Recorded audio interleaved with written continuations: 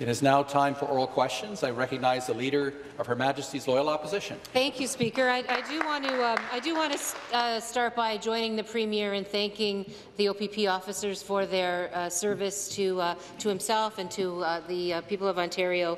It's not an easy job. That's not a comment on you, Premier. It's just overall, it's not an easy job to be an OPP officer. That's certainly the case. I think we all know it, and we are all very grateful for the work that they do for all of us. And I also want to, on behalf of the official opposition, thank Brian Beamish for the work that he's done for us for many years and the service that he's also given to the people of Ontario. Speaker, my first question is to the Premier. Yet another Ontarian who watched in terror while COVID-19 ravaged the long-term care home her mother lived in joined me this morning. Tanya Coombs' mother, Dorothy, was a resident at River Glen Haven Nursing Home in Sutton, a private facility run by ATK Care Group, where 33 residents died of COVID-19. When she called for an update on her mother's health, Tanya learned that over the course of the outbreak, her mother had been shuffled in and out of rooms with COVID-positive patients. Tanya is horrified that ATK Group will face no consequences and soon take back control of this facility after endangering and losing so many lives. Why is the government bending over backwards to protect these companies who have put vulnerable Ontarians in danger? The Premier. You, Mr. Speaker, the last thing I'm ever going to do is protect any of these companies, especially the ones that have dropped the ball. We're going to hold them accountable, and that's why we have an independent commission coming forward in July, and that's the reason we have other commissions, no matter if it's the Auditor General or the Coroner's Office and potentially the police. If they neglected seniors and the most vulnerable in our society, these people are going to be held accountable. And the last thing I'm going to do, and I've said it publicly, and I'll say it publicly again, we aren't going to protect these homes. And I don't want to paint a broad brush, because even at the peak, there was close to 80% of the homes that didn't have COVID. So there's always good and bad in every scenario. But I can assure you, we'll get down to the bottom of it, and I look forward to working with the Leader of the Opposition, working hand in hand with the Leader of the Opposition to make sure that people are held accountable, and this never happens again. Thank you, Mr. Thank you. The supplementary question. Well, Speaker, after fighting to get Dorothy tested for other health concerns and seeing that she was still not improving, Tanya actually had to fight for her to get transferred to a hospital. She had to fight the home. When she asked outright, River Glen Haven simply said, "We don't do that," and that she had to trust that they would be able to handle it. This is not the first time we've heard that families were having to fight tooth and nail to pull their loved ones out of dangerous situations in long-term care to get the help that they needed in hospitals. These homes have not only failed to protect residents from infection, but in some cases have actually put up barriers to accessing critical care. Why is the government so committed to protecting these dangerous and negligent homes? Premier. Well, first of all, I want a message to Tanya. I understand what she's going through and the pain these families have gone through, and it's totally unfair. We're here to fix the problem collectively, not separately. It doesn't matter if you're part of the Orange Party or the Red Party or the Blue or Green. We need to work together and come up with a system that's been broken for years, decades. And rather than sitting there, us sitting there pointing the fingers the last 15 years at these guys or them pointing it at us, work collectively like we are doing with the federal government and we are doing with all other premiers, including the Premier of BC, which has shown great leadership and, again, a colleague, and I've always called him for advice. And he's a great Premier out there that we're able to get a handle on these long-term care homes. But as we all know, once COVID gets into these homes, it's like a bushfire going through these homes, and it's extremely hard to control it. And we're going to make sure that we're going to make sure that this doesn't happen again. Thank you, Mr. Speaker. And the final supplementary. Well, Speaker, as the official opposition, we certainly want to make sure this doesn't happen again, and I hope the Premier's comments indicate that he's prepared to undertake a full judicial public inquiry, a find and fix inquiry to fix the mess once and for all. That's certainly something that I could work hand in hand with the Premier on. But what horrifies Dorothy and hundreds of others like her is that the Ford government insisted that their loved ones were protected when they weren't. On April 14th, the Minister of Health told Ontarians, and I quote, "Rest assured, if people need to be in hospital because of COVID-19 from a long-term care home, they will be taken to hospital." Dorothy had to fight relentlessly to get her mother to a hospital. And we know families at the Orchard Villa facility were also told that hospitals would not accept their loved ones, even as they were dying in the facility. Why did the government claim transfers would happen and then sit by while for-profit homes told families they would not? Minister of Long-Term Care. Thank you, Speaker, and thank you for the question. My heart goes out to everyone affected by COVID-19. When we consider the frail of the frail in our long-term care homes, many of them have advanced care plans that they want to be treated in the home, they want to be supported in the home, and their families want them to be supported in the home. Looking at the scientific evidence from across the world and determining how we manage our residents in long-term care. If the resident or their guardian or their family wants them to be moved to a hospital, that is their right, and that must be the case. And so if people determine that they want to be in the long-term care home, because that is their home, and that is ethical and moral ground that we must consider the right of that individual and that family. But there was never a situation where residents would be stopped from being moved to hospital if that's what they wished. Thank you. The next question, once again, the Leader of the Opposition. Thank you so much. And my next question is for the Premier, but I have to say it's frightening and, in fact, horrifying to hear in this legislature that the minister responsible for long-term care is basically telling all those families who very much experienced the fact that the hospitals, that the homes would not transfer to hospital, that they're lying or they're not telling the truth. That's completely unacceptable and horrifying, and I hope that she corrects her record and takes back those disrespectful comments, Speaker. So the questions for the Premier. Again and again, families have learned that the promises of the Ford government were nothing more than empty words, just like that minister just proved. This weekend, the Hamilton Spectator told the tragic story of Michaela Caruso. She died after contracting COVID-19 from a home care worker sent to her home by a temporary agency. The family later learned that the same temporary worker was working at a number of other facilities, including the Rosslyn Retirement Home, the source of Hamilton's worst COVID outbreak. The Premier said there would be an iron ring. Where was it? Questions to the Premier? Thank you, Mr. Speaker. You know something, there's no one that's worked harder than our Minister of Long-Term Care. No one. No one in this whole chamber. No one was up late till midnight at night worrying about this on phone calls, making sure we did have an iron ring around these homes. And obviously, Mr. Speaker, you know something, we sent the hospitals in there. We made sure that Ontario Health was in there, that we made sure Public Health was in there. We called the military in, and no one has worked harder, because if it wasn't for the Minister of Long-Term Care, it would have been a lot worse. And it was terrible what happened. Make no mistake about it. It was terrible. One death was one too many deaths.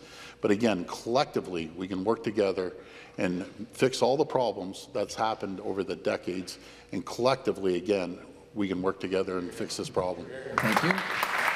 The supplementary question. Well, Speaker, there was no iron ring, and we can't work collectively if the government refuses to acknowledge their failures in protecting seniors from long-term care when we have well over 2,000 people dead after COVID-19 ripped through their homes. In April, the Premier told families there would be an iron ring protecting seniors, and he dismissed concerns about temporary agency workers who were exempted from restrictions on working at multiple facilities. He promised screening and oversight. He promised protection. The Caruso family didn't get it, Speaker.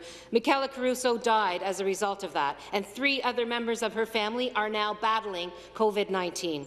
What does the Premier say to families who believed his promises and are now dealing with the devastating consequences of taking this Premier at his word? Minister of Long-Term Care. Thank you, Speaker, and thank you for the question. Our government acknowledges the crises that COVID-19 caused in our homes. And we have listened. We have listened across the province to hear from families and residents. We were in the process of creating a resident-centred model and overcoming the neglect of the last 15 years of the long-term care sector. This was a combined effort of Ontario Health, Public Health Ontario, many ministries, looking at everything we could do, every measure. And we are in the process of moving forward, fixing what was left behind for us to deal with and the previous government's failure, supported by the NDP. We are looking forward to a resident-centred long-term care system designed for the 21st century that includes community, that includes integration with the acute care centres, that includes research and academia, and making an integrated system. Ontario Health, Public Health Ontario, our government has worked strenuously to support our residents in long-term care, and will continue to do that. Thank you. And the final supplementary. Well, Speaker, whether it's long-term care, whether it's home care, whether it's retirement homes, the government has failed to keep their promises to families. Instead of holding care homes legally accountable and revoking licenses permanently, the government is protecting the companies from being responsible to the families of residents who died on their watch. Instead of pledging an end to a for-profit system where overworked and underpaid staff put themselves and their own residents, their staffs and their residents at risk, the Premier insists that there is no one at all to blame here. When will the Premier stop bending over backwards to protect companies that have put vulnerable Ontarians in danger? Premier? I've said from day one, you know, I'll take ownership of this, and we're going to fix this problem. And that's why in January we made COVID-19 reportable disease, implemented our COVID action plan, issued 3 emergency orders, introduced 2 packages of amended regulations, announced $243 million in emergency funding to support 24/7 screening, additional staffing, enhanced cleaning, additional surge in capacity. We did over 2,800 inspections last year alone. And yes, do I agree? We have to have more inspections, rigorous inspections, and working with the homes, because they have to come up along with all of us. They have to be part of the solution too. And right now, there's 63 homes that are in outbreak out of 626 homes. So collectively, we're getting there. We're far from the end, but collectively we're getting there, and 252 are resolved right now. So I guess the system is working to a certain degree, Mr. Speaker, when we're seeing this movement in a positive way. Thank you. The next question, once again, the Leader of the Opposition. Thank you so much, Speaker. My next question is also to the Premier. The tragic deaths of Ijaz Chowdhury, DeAndre Campbell, and Regis Korshinsky-Paquette are prompting more and more calls for desperately needed changes in policing. Yesterday, the Centre for Addictions and Mental Health added their voice, saying, and I quote, "Tragic outcomes occur when people with mental illness experience a crisis and are not able to get the care that they need. Racism and anti-Black racism compound these crisis interactions. For too long, the healthcare system has relied on police to respond to mental health crises in the community. Transformative change is needed to support a new way forward." Does the Premier agree that transformative change is needed, and if so, what does he propose? The Solicitor General. Thank you, Speaker. You know, I think this is a very important discussion for us to have, and I'm glad that the member opposite has raised it. We have made, as a government, a commitment to invest, along with the federal government, $3.8 billion in mental health crisis and intervention supports. We have the first minister responsible for mental health in the province of Ontario. We made that commitment many years ago, and we are following through. I'm going to give you just a couple of examples that talk about how, when communities work together, when the police and the mental health associations work together, we get excellent results. We protect people. The Barrie Police Service, nearly $500,000 to support a crisis outreach and support team which provides crisis intervention to individuals in crisis by partnering a police constable with Response? the CMHA Crisis Intervention Specialty. These teams work, they protect our communities, and they get the individuals the help when they need it in the community. Thank you. Thank you. And the supplementary question. Well, Speaker, it's not enough for the Premier and the Minister to, when these tragedies occur, offer thoughts and prayers and then ignore their desperate pleas to change a system that has left too many people dead. The Premier's condolences ring hollow when he has rolled back police oversight, cut millions in mental health funding as well. The world-renowned Centre for Addiction and Mental Health was clear. Speaker, just to remind the government, they cut $325 million from mental health funding. Police should not be the first responders when people are in crisis in the community, says the Centre for Addiction and Mental Health. They were pretty clear. Does the Premier agree? And if so, what is he prepared to do about it? The Solicitor General. I'm not sure the member opposite actually heard some of the very specific examples that I was raising in my previous answer. I will highlight others. It's not just about what's happening in policing and Solicitor General. There was $10 million announced last week in education to assist our children. The Guelph Police Services Board, over $2 million to support impact mental health crisis teams that pair mental health workers with police officers. Look, the reality is when someone calls 911, they want help. And that's what we're providing. We're teaming together with other ministries, with other levels of government to get this done. I would love to have you on board when we're doing this. The next question, the member for Perth Wellington.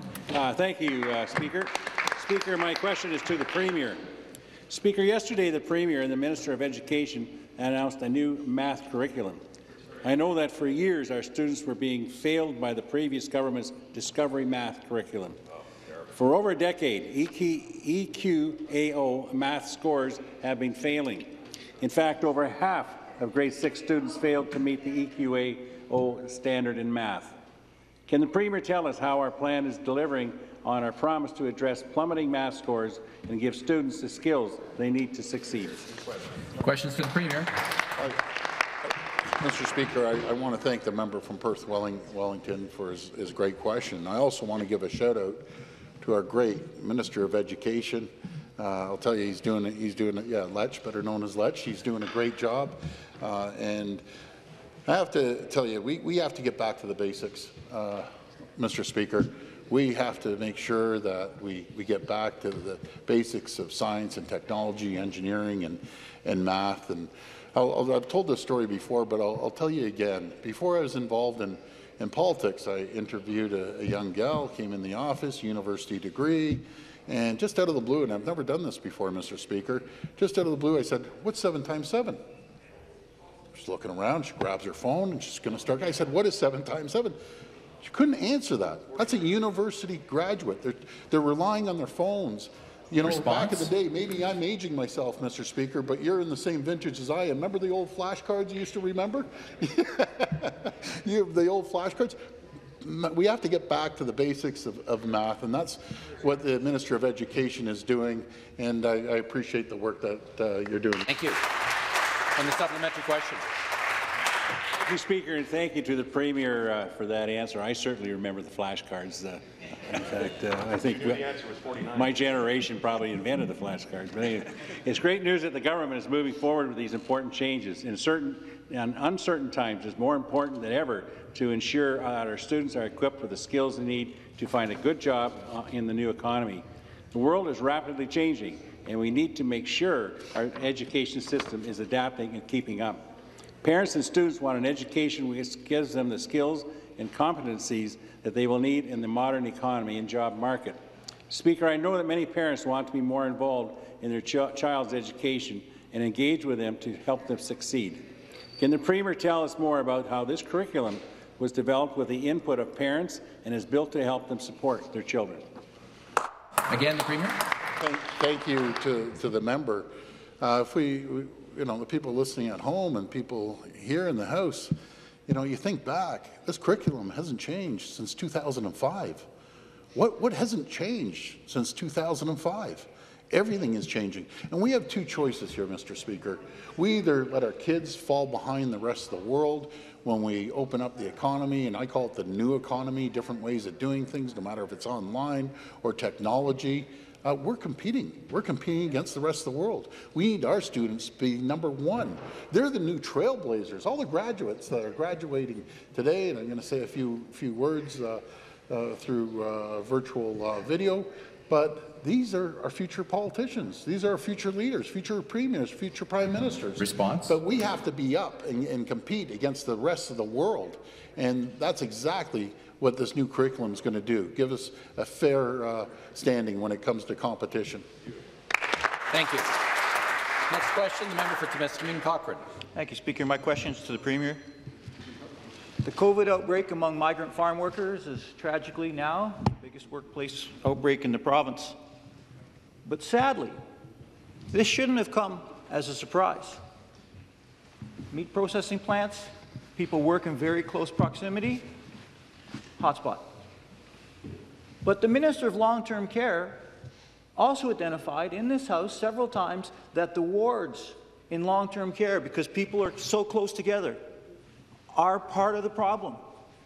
Kind of like bunkhouses with migrant workers who have nowhere else to go when they're sick. Everyone knew this. You knew this. The government knew this. Yet you failed to act. And now, the Premier has a few times stated that it's the farm community that's holding things up. But the government knew this, that this was a hotspot. Why? Why has it taken you so long to act? Why have you risked the lives of the people who harvest our food? Thank you. The Premier. I appreciate the question. I guess everyone in this room supports our farmers. It doesn't matter what political stripe. But we were able to come up with a solution. That's amazing. It's amazing when you work with people, Mr. Speaker, and you sit down with the farmers that you really look up to, and these are some of the hardest working folks out there, and we have a solution now. So the farmers now have agreed, along with the migrant workers, to get tested. And we have farms lined up one after the other after the other. And actually, a farmer, head of one of the associations, called me up and said, I appreciate the work that you're doing. I appreciate that we have two choices. Either we ignore it and it starts spreading and it gets into the community, because it's not the migrant workers' fault. Remember, they came here and self-isolated for 2 weeks. Response? And Mr. I'll follow up with my comments on the second round here. The supplementary, the member for Essex. Thank you, Speaker. Without any details, the Premier did announce this morning that he finally now, today, has a plan to move Windsor and Essex and Leamington to Stage 2, weeks after local officials, businesses and citizens have been begging him to show leadership, the kind of leadership that we saw in British Columbia that intervened early and contained the outbreak in the migrant worker population. Our region has undoubtedly been hit harder than others from this pandemic, and despite the lack of leadership provincially, we've persevered. Speaker, this is not sustainable, not for one more day. Speaker, a good leader doesn't leave anyone behind. A good leader identifies the threats early and moves the resources where they are needed most. Will the Premier finally commit to deploying all available resources to test, trace and contain the outbreak on farms so that all communities in Windsor, Essex and Chatham-Kent who have sacrificed so much can safely reopen and rebuild our economy? Premier. Through you, Mr. Speaker, I wasn't going to mention this. Now, since he sent a missile over, I'll tell you what the head of the association said. They named the member from Essex without prompting me, and named his name and said he has done absolutely nothing here, absolutely nothing. And I didn't prompt this. He actually called you out by name. Now, Order. Take your seat. The member for Essex will withdraw. I withdraw.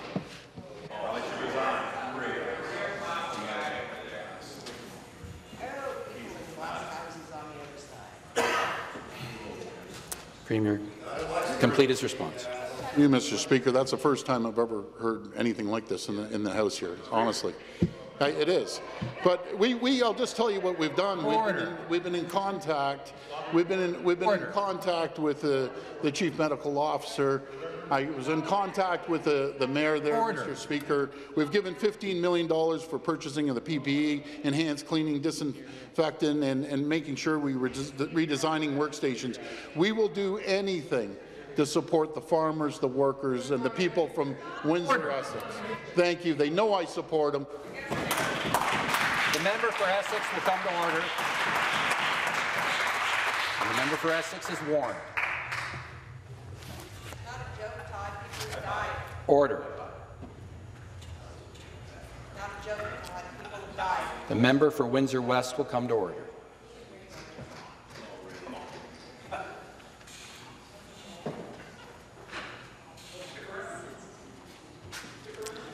The next question.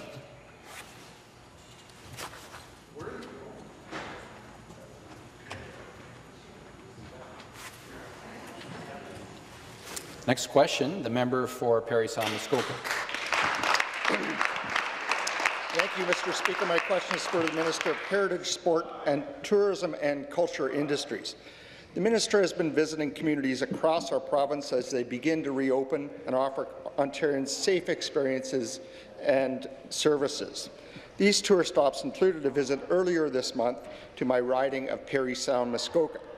Unfortunately, Ontario's tourism industry has been one of the hardest hit since the COVID-19 outbreak began. Parry Sound Muskoka is often cited as one of the best places to visit in Canada and in the world. Thousands of jobs in our communities depend on this tourist traffic.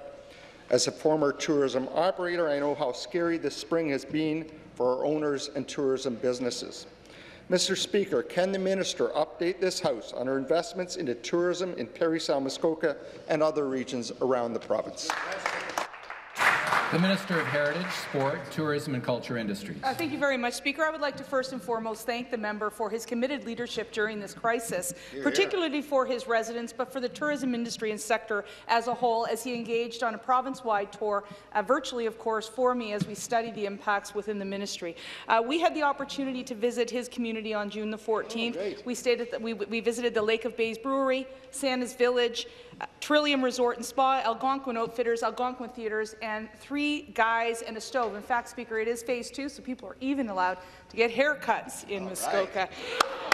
Speaker, I would like to say our government has made a significant commitment to his community. We have invested over $350,000 in marketing and tourism dollars, over $100,000 for Resorts Ontario to market their products across the province, and we invested $81,000 in Celebrate Ontario funding for his community, despite the fact that many of these festivals are unable to perform this year, but we want them to be here for next year in 2021, when Muskoka comes alive again and begins to welcome the entire world back to that community. Hear, hear. Once again, the member for Parry Sound Muskoka. Minister will be happy to know I have a haircut booked for this Saturday. I know the minister has been fighting hard for the tourism sector and is busy promoting travelling within our province to Ontarians. I also know that the $100,000 in support for Resorts of Ontario is a much-needed investment that will be appreciated by our resort owners who have been hit especially hard. I know this investment will pay off. When we were in the resort business, Resorts of Ontario had the most effective marketing programs. The minister made additional investments both in my riding and on other tour stops across the province that double down on Ontario government support and confidence in local tourism. Mr. Speaker, can the minister please expand on other measures that will be instrumental to our tourism industry both in the interim and in the future? Minister of Heritage to respond. As you know, the tourism industry in the province of Ontario and hospitality sectors are worth about $36 billion in economic activity. It has significantly impacted a number of communities, and that's why it was important for me to make an early initial investment for hyper-local tourism of $13 million, which the member has talked about in his own community. I also had the opportunity to join the Minister of Municipal Affairs and Housing in Gananoque to make some significant investments there.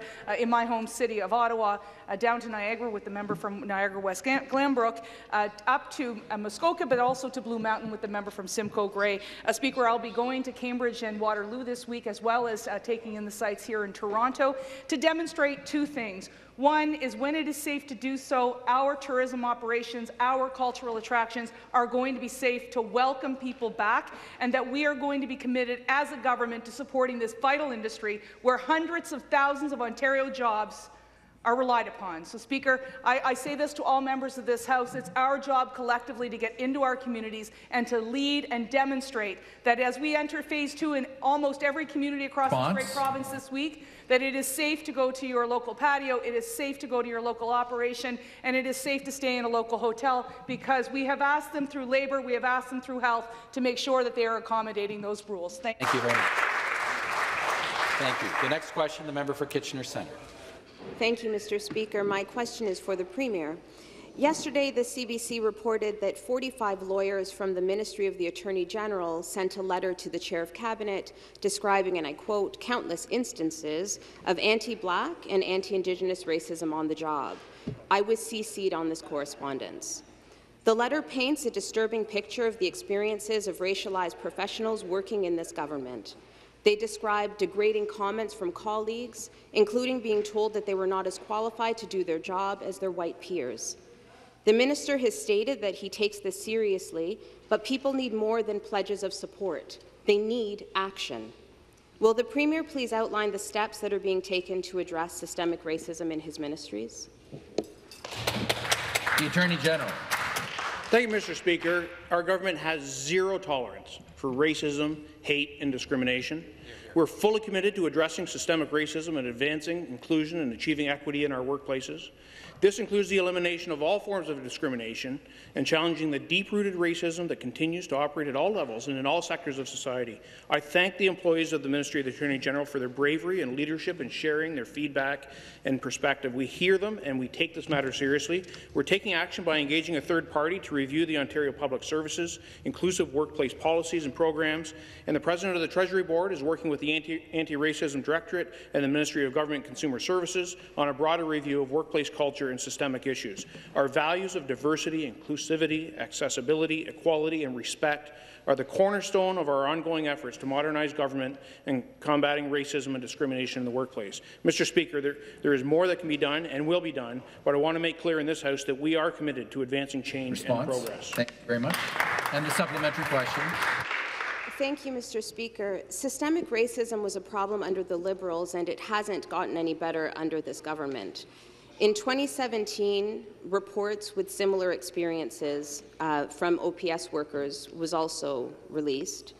Dating as far back as 2007, OPS employees raised issues of systemic anti-Black and anti-Indigenous racism with government. And at that time, they were promised that people would act with lightning speed to change the culture. It was only in 2017 that an anti-racism policy for the OPS was developed, and OPS employees were promised anti-racism programs with measurable targets and indicators. Unfortunately, there's no record of actual concrete change from this government. And so my question is whether or not the work that has just been outlined is actually going to be public, so that OPS workers, no matter who they are or what color they are or what their ethnic background is, will finally feel safe working in government in Ontario. The Attorney General. Thank you, Mr. Speaker. And discrimination and harassment have no place in any workplace, whether it be government or private sector. We are fully committed to addressing systemic racism in all forms, and we want to advance inclusion and achieve equity in our workplaces. We are committed to fostering a more inclusive workplace, culture-free of discrimination and harassment. We have completed an independent external review of complex workplace discrimination and harassment cases that was in 2018, and we're taking steps to implement those recommendations. We have ensured supports and resources are available to OPS employees who face discrimination or harassment, as well as for managers to support their employees. We've developed an anti-racism competency and capacity-building program to build human resources policies that ensure a more equitable, respectful, and inclusive OPS. In 2018, we developed and launched the anti-racism policy to identify and address systemic barriers. And the President of the Treasury Board is working with the Anti-Racism Directorate and MGCS on a broader review of workplace culture and systemic issues. While we are working to advance change and progress, we also know that there is more that can be done, and we are committed to that action. The next question, the member for Scarborough-Guildwood. Thank you, Speaker. My question is to the Minister of Finance. Speaker, yesterday a report released by the FAO showed a stark employment decline in cities like Windsor, Thunder Bay, St. Catharines, Niagara, and the province's biggest employment region, Toronto. Small and medium-sized businesses are the economic powerhouse in Ontario and indeed across Canada. Just this morning, I heard a seminar put on by Dan Kelly from the Federation of Canadian Independent Businesses that really talked about how small businesses were struggling, and he was presenting to the Scarborough Business Association. Now more than ever, they need support from their provincial government to hold on. Restaurants and businesses, frankly, across all sectors in every corner of this province are needing support, liquidity and stability. And the road to recovery ahead is long. It's not going to be a quick bounce back. Tax deferrals alone will not go far enough. We need to ensure that small businesses will survive through to the recovery so that they can maintain their position in our society as job creators. Will the minister commit to implementing a multi-year financing payback program specifically designed for small and medium-sized enterprises so that they will have the time that they need to repay these tax deferrals and give them the support that they so desperately need? The Minister of Finance to reply.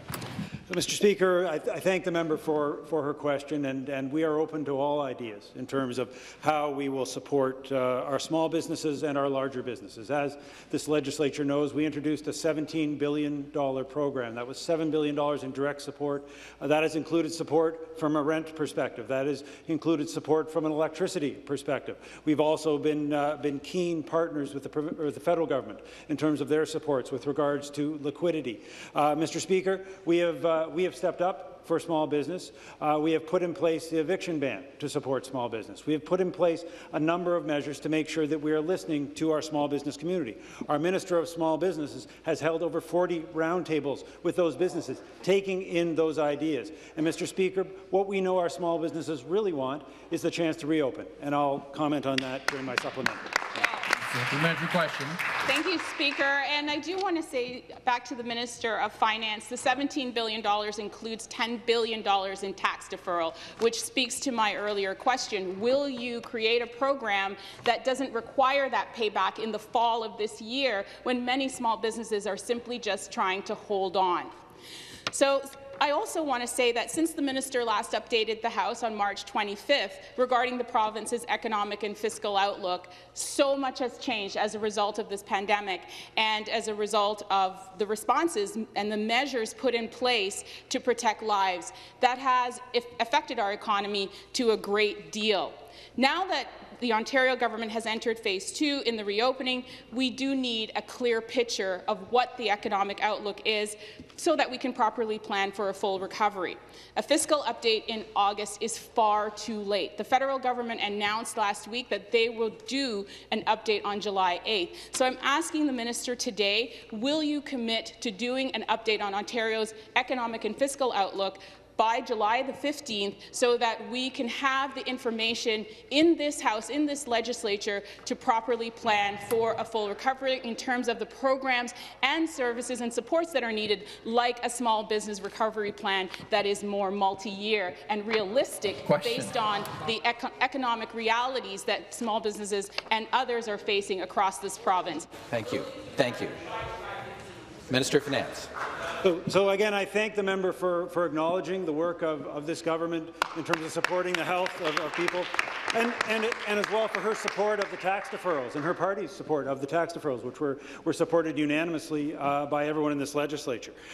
We were unique among governments of Ontario in providing an update related to COVID, and we made it clear at that time we'll continue to produce those updates. So it is great to see other provinces following our lead, and indeed great to see the federal government following our our lead in July. We will provide an update in August, as planned, to make sure Ontarians know where we're going. But I want to touch just briefly on the issue of reopening. We know that what our small businesses want is to reopen. And, Mr. Speaker, it is so good to see that the plan that this government put forward, a careful but deliberate plan laid out at the end of April, is now leading not only to the reduction of cases in our first priority, but also to the reopening, not just in Scarborough, but in other parts of the province and soon in all parts of the province. Mr. Speaker, our small businesses and businesses want the opportunity to get out and get back into business. I echo my colleagues' comments about all of us in the legislature taking the opportunity to get out, to see the small businesses, to see that we support them, and to show Ontarians that it is safe to go back out into our communities. Thank you. The member for Niagara West. Question is for the Minister of Finance. In my riding of Niagara West, Ontario's grape and wine industry plays a critical role in the livelihood of many workers and family farms. Just last week, I was proud to celebrate Ontario Craft Beer Week and Ontario Wine Week. These industries support local jobs in my riding. As our economy begins to safely reopen, our government has taken steps to consult with key sectors in all regions to assess the impact of COVID-19 on the provincial economy and develop a plan moving forward. Could the minister perhaps speak about part of this plan that he could share with the House, measures that we are taking to stimulate economic growth and job creation in the family-owned grape and wine industry in my riding of Niagara West? The Minister of Finance. So I thank the member from Niagara West for that question. Mr. Speaker, he has been an advocate since the day he was elected for the wine industry, for the farmers, for the businesses in his community. Thank you for that work. Mr. Speaker, and in large part due to the member's advocacy and other members on the government side, to mark Craft Beer and Wine Week last week, Mr. Speaker, the LCBO announced it will be featuring local wines, local craft beers, craft spirits, cider as well in their facilities. They will also be putting their marketing resources to work to make sure that we are promoting local products, promoting local businesses, and encouraging Ontarians to buy and drink locally made alcoholic products.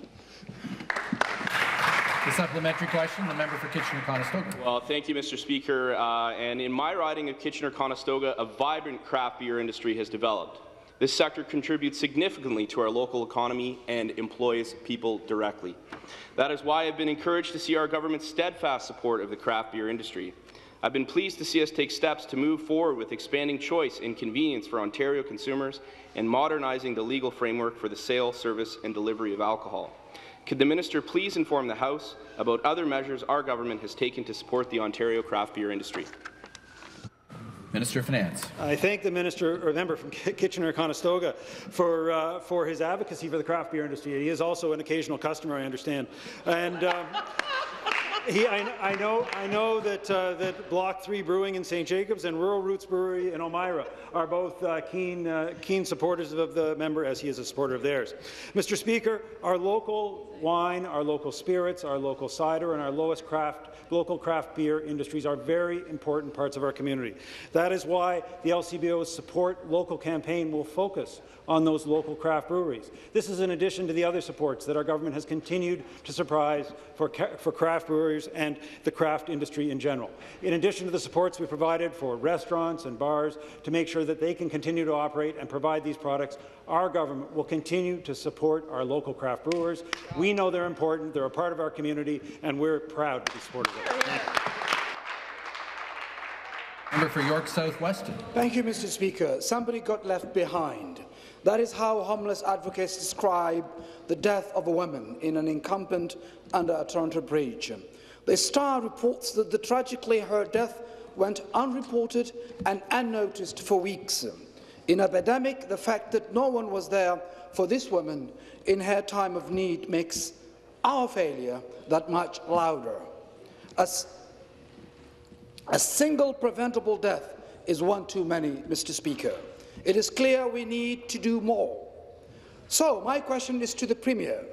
How will this government ensure that anyone and everyone who needs access to emergency housing during this crisis will get the support they need? How will you commit to ensuring that Toronto's most vulnerable never gets left behind again? Minister of Municipal Affairs and Housing. Thanks, Speaker. Speaker, through you to the honourable member, I do share your concern, and I want to express my deepest sympathy to the family of not just this tragic death in our system, but the other tragic deaths that have taken place in the shelter system because of COVID-19. Minister Smith and I, early on in the pandemic, provided Ontario's municipalities with $200 million that could help both people and, more importantly, those service managers, those local municipal heroes who have worked tirelessly to ensure that our shelters are as safe as possible. As well, the federal government, I have to commend Minister Hussen for stepping up early on as well through the Reaching Home program. Our government provided, out of that, $148 million from my ministry and the $52 million from Minister Smith's ministry. That provided $39 million to the City of Toronto. And I know that that one death in the system is one too many. We'll continue to work with the City of Toronto, and we'll help them with the necessary monies and assistance to ensure that no Ontarian is left behind. Supplementary question. Again, Mr. Speaker, my question is to the Premier.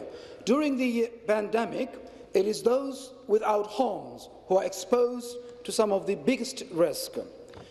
If you do not have a permanent roof over your head, how are you expected to isolate or distance yourself from others?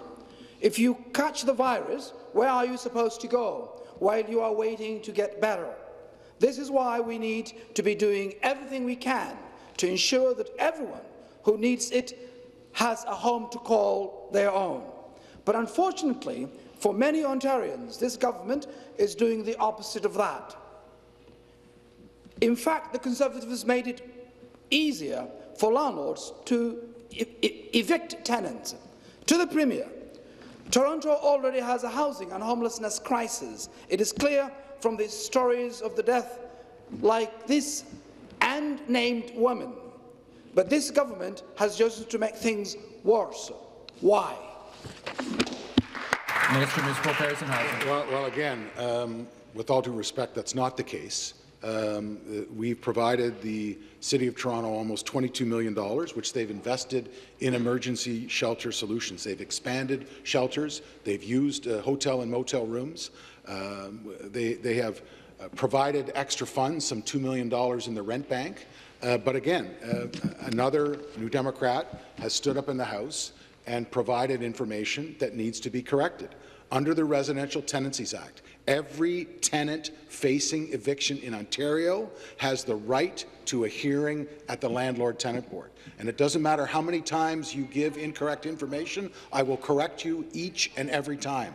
So if they want a hearing and they are facing eviction, they can have a hearing. If they are worried that they're being bullied or forced out of their home by their landlord, they can call the enforcement.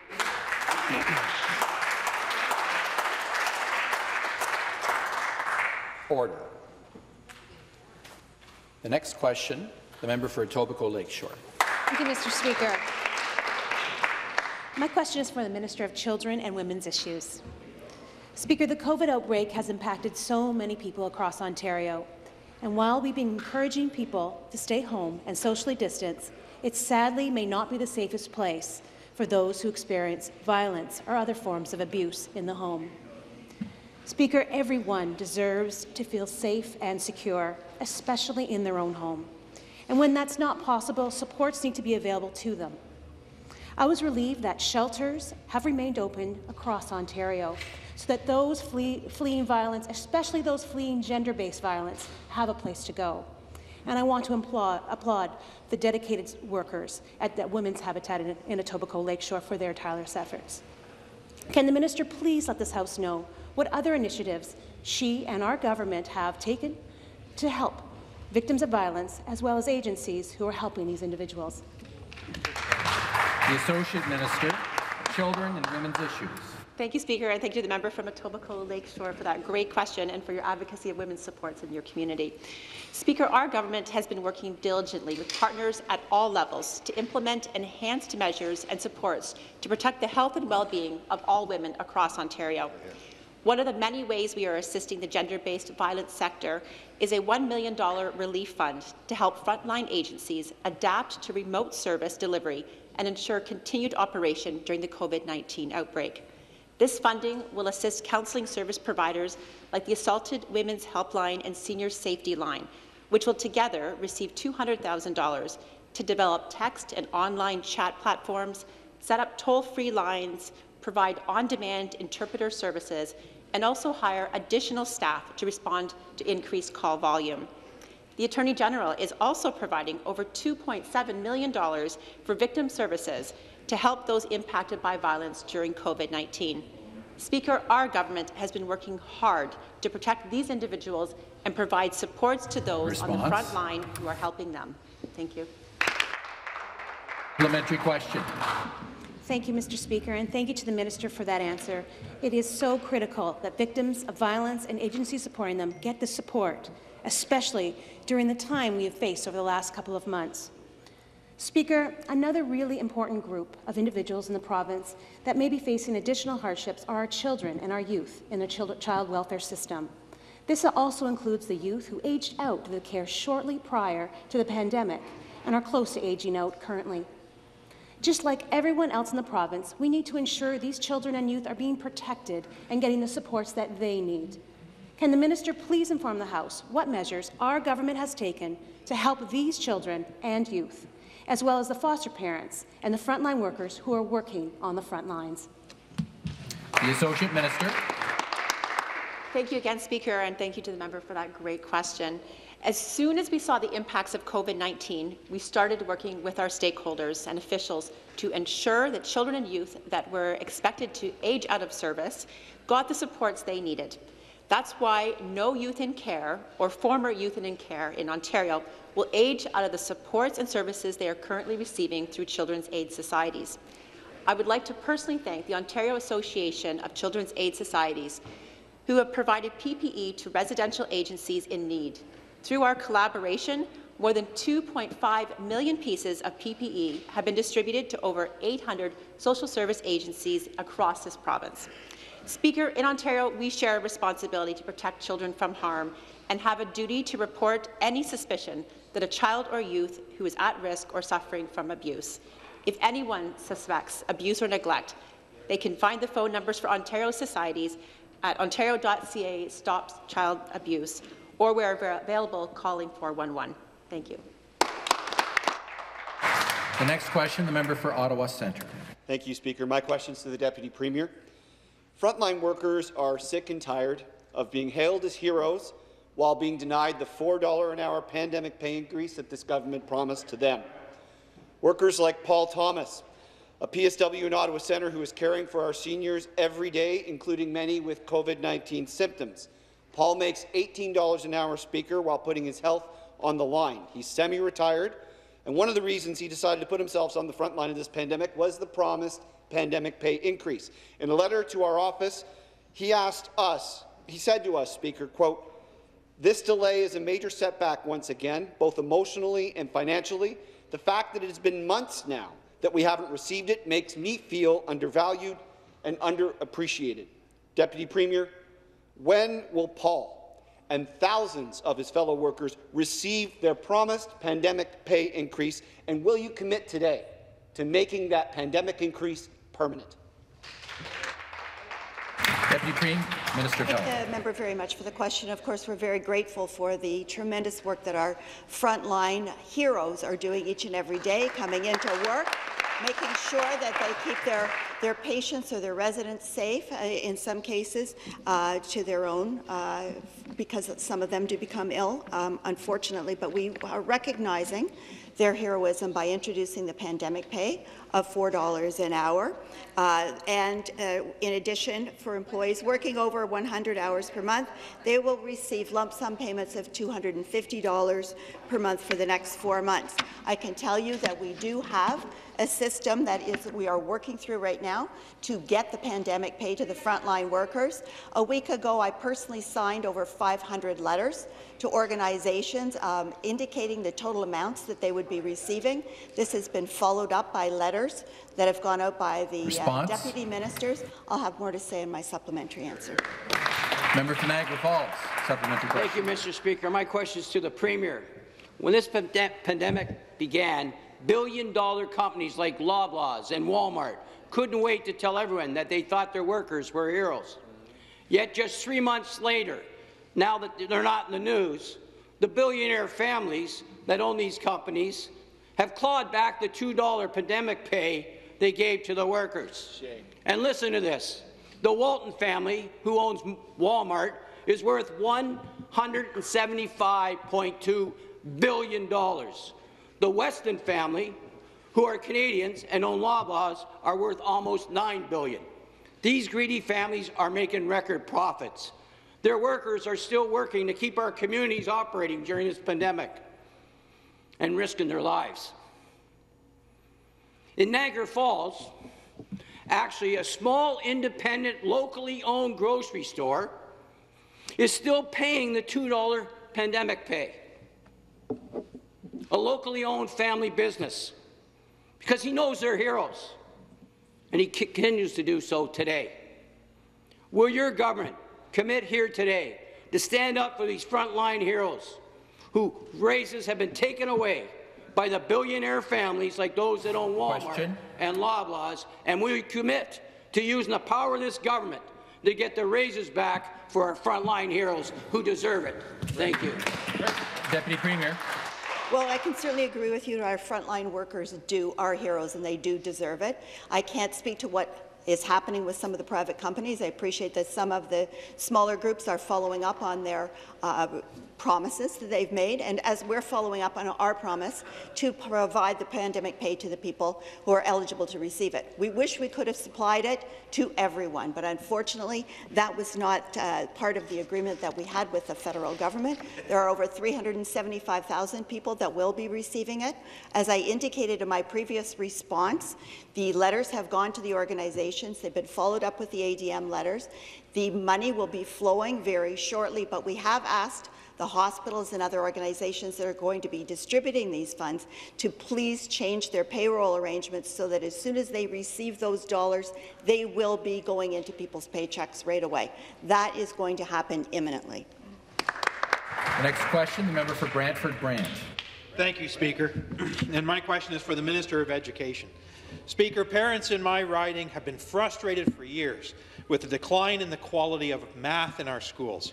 Their children are struggling with basic concepts and have not been supported by a strong math curriculum. They know, and our government knows, how critical math is for student success after graduation. Can the minister please share with the House some details of our new elementary math curriculum and how it will help our students succeed? The Minister of Education.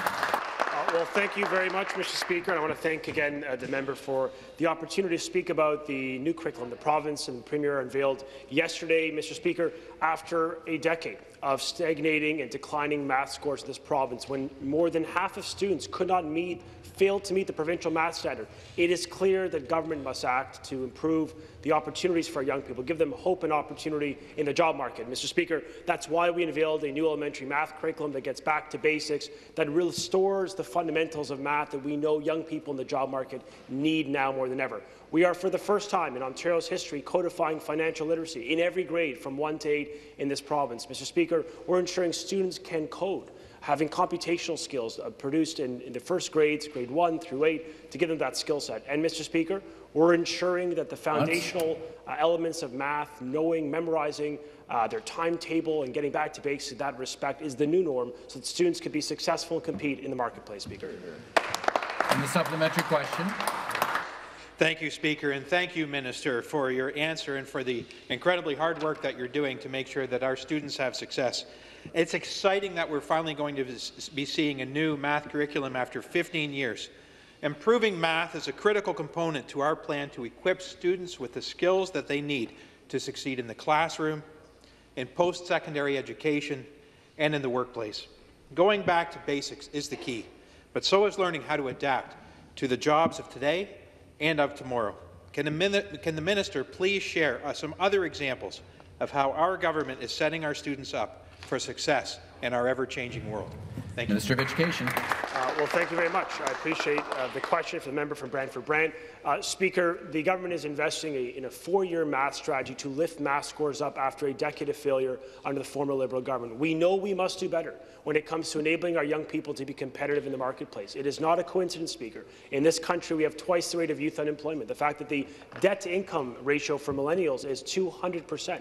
We must do better, and getting back to the foundations of math, numeracy, financial literacy, and coding is going to be the way forward to make Ontario a STEM leader in the world. Speaker, when it comes to our focus, it's about enabling investments in technology to make sure that we're embracing that area of learning. $15 million more in tech to get more computers out there, $10 million more in mental health. When you look at the broader vision for education, it's about modernization. It's about ensuring that there's for the first time, a labour market lens on our curriculum so that when students graduate, they graduate with confidence they're going to get a good-paying job. The next question, the member for London Fanshawe. Thank you, Speaker. My question is to the Premier. Speaker, the Conservatives want to pretend that they have been caught off guard by the horrors of the military uncovered in our long-term care homes. But when it comes to seniors' care, that's all they've been able to do is pretend. They pretended that they didn't hear families who had been raising concerns about conditions in senior care homes for years. They pretended that there was an iron ring around long-term care homes and our seniors. There wasn't. And they pretended that they were going to do everything they could to keep our seniors safe and that those responsible would be held accountable. And that's not happening either. Speaker, why is it that the only action our seniors is getting is make-believe and broken promises, but their friends in big private for-profit long-term care corporations get legislation protecting them from being held accountable? Minister of Long-Term Care to reply. Thank you, Speaker. I outright reject that premise of that question. I have said repeatedly in this chamber the importance of dealing with fact, the importance of dealing with truth. And our government has been committed since the beginning and has worked relentlessly. My Ministry of Long-Term Care and all the other ministries involved, Public Health Ontario, Ontario Health, we have worked relentlessly with a virus that has never been seen before in this world, that is wreaking havoc across the globe. And our government has taken measure after measure, and you've heard the Premier list those measures over and over and over again. I reject the premise of your question. It is insinuating neglect, and I say it is the neglect of the previous Liberal government and you that has caused and set the stage for the disaster that we've seen in COVID-19. Our government will continue to do everything possible, take every measure and every tool available to safeguard our residents in long-term. That concludes question period for this morning, and this House stands in recess until 1 p.m.